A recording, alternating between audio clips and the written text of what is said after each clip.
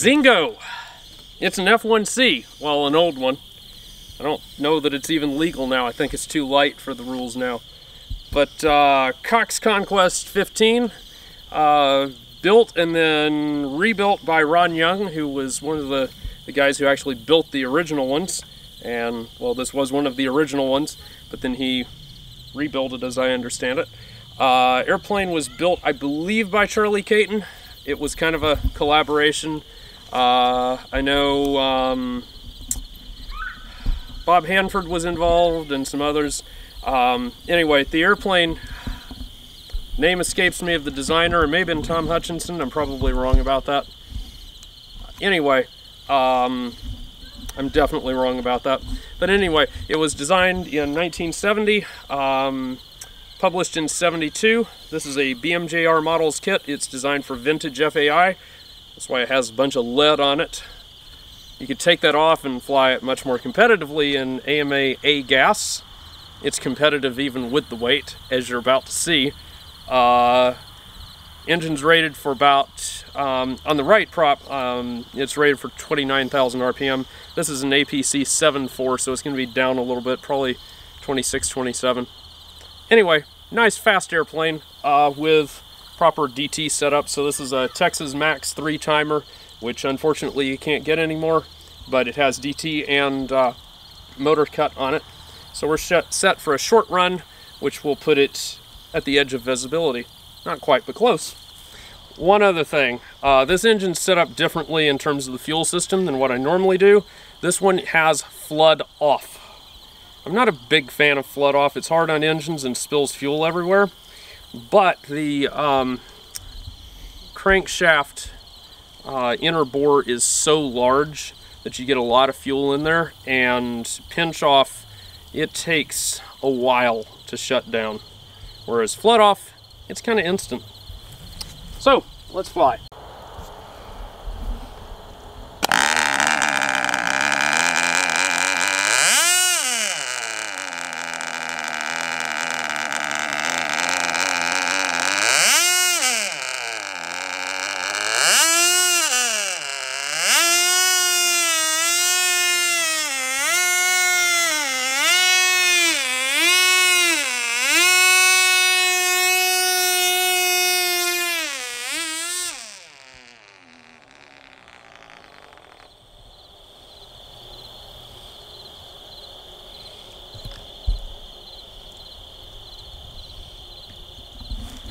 How do you know your plane is out of gas when it won't shut down, ironically?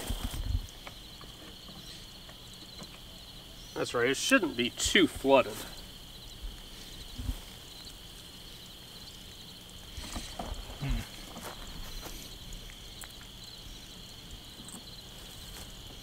Basically ran itself dry.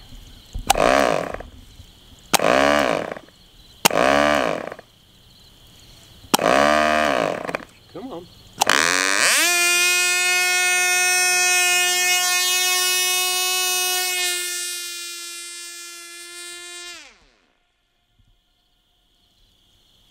So nice. So nice.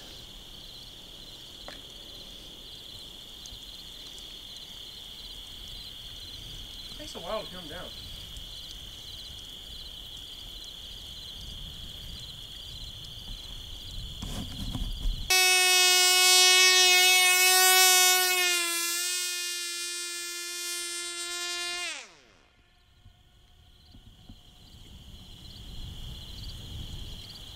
Wow.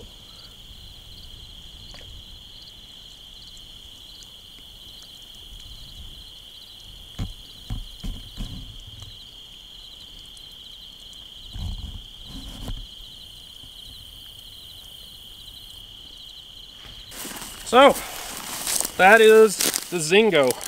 We'll probably try to throw in some more footage of it flying, but if there were a description of a perfect power model, I think this would embody it. It patterns perfectly, it goes up, it rolls into a glide perfectly every time, regardless of length of motor run, unless it's really short.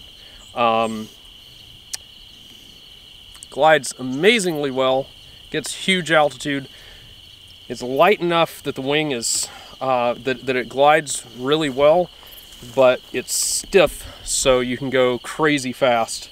And like I said, it can go faster. This is not the most powerful prop combo for this engine. But anyway, kits are available for this airplane from BMJR Models, and like I said, this is built from the kit. Things that so the kits don't include covering. I don't know if they include glass cloth, and that's probably the most important thing I can tell you about this airplane, is you need to glass several layers of glass onto the firewall on this airplane, because the amount of power and vibration that it's exposed to, it needs to be very strong, and there is no reason to try to save weight in that area. The airplane's going to balance fine regardless. It's going to be light enough. This airplane, there was no effort made to build this airplane light, nor should there be, because you're not going to build it overweight. It required ballast as it was. So anyway, check out, there'll be a link in the description, and check out the Zingo. Hi, I'm Josh Finn. This is Hope. We are J&H Aerospace. If you like this video, hit the like button. Also, how about subscribe to our channel and check out jhaerospace.com for new free flight products and all of the tooling that you'll need to build them. Thanks for watching.